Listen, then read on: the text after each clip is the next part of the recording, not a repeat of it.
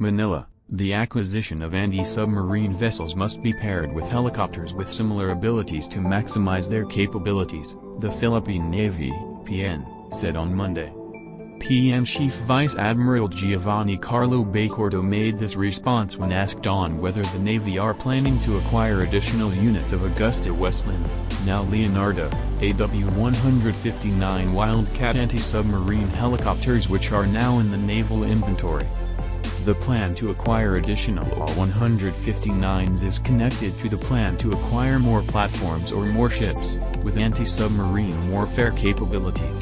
If you notice, we will be having two Jose Rizal-class frigates, FF-150, and FF-151, that's the reason why we have two AW-159s. Once our plan to acquire two additional corvettes are finalized, then we will also procure two additional AW-159s, Bacordo said in a mixture of English and Filipino during a virtual presser. Bacordo added that the anti-submarine warfare (ASW) capabilities of both the AW-159s and two Jose Rizal-class frigates are further strengthened once they operate in tandem. He said this is why there is a need to procure additional ASW helicopters once the Corvette project pushes through.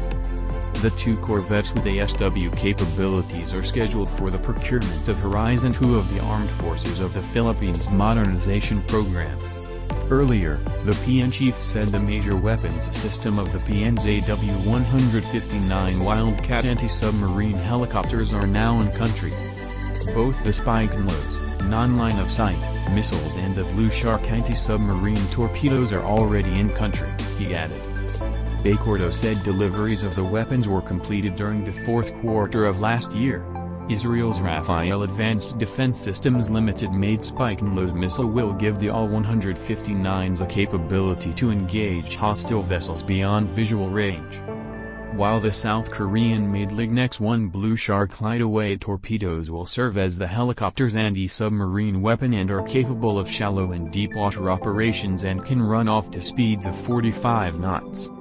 And once the pilots and aircrew of the AW-159s are fully trained, Bacordo said he expects these personnel to train on the use of these weapons to gain proficiency in their handling. The helicopters arrived in May 2019 and were commissioned in June of the same year.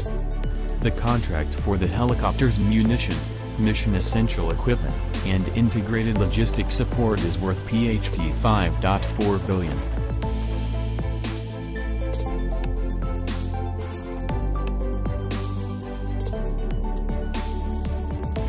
See you in the next video. Don't forget to like and subscribe to my channel. Thank you.